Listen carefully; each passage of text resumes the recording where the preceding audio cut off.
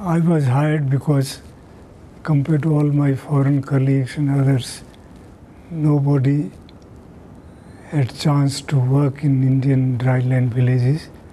So they thought I will be useful to them, so they hired me. Secondly, since in the past I worked in dryland states like Rajasthan, Gujarat, parts of Madhya Pradesh and Haryana as well. So I already knew how farmers manage own farming as well as natural resources, including scarce water. So I had that sort of background, and that suited them because institute was dominated by natural scientists. They again were focused on a plot and many times fairly artificially.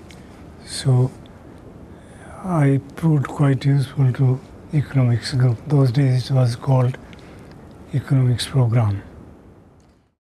But from the very beginning I always said that people's problems are slightly different from what we perceive.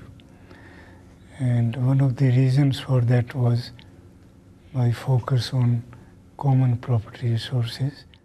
My focus was that commons cannot exist unless people care about it.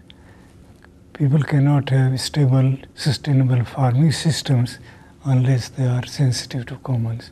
So this complementarity was there. So, you go with open eye and learn, you really understand things.